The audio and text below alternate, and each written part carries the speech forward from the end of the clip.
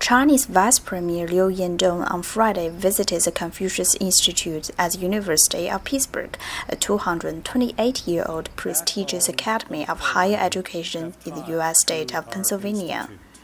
Liu said exchange between young people of China and U.S. is important to gain more public support and build stronger relations between the two countries.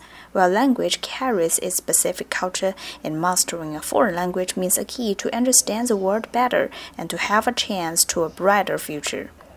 In the United States, there are 107 Confucius Institutes and 451 Confucius classrooms with enrollment of 300,000 students. These education facilities have become important platforms of people-to-people exchange programs between the two countries. Liu announced the Chinese government will invite 50 students from Confucius Institute at Pittsburgh University to take part in Chinese Bridge Summer Camp in China, offer scholarship for 10 students here to study in China, and donate 1,000 books and reading materials on Chinese culture to Pittsburgh University.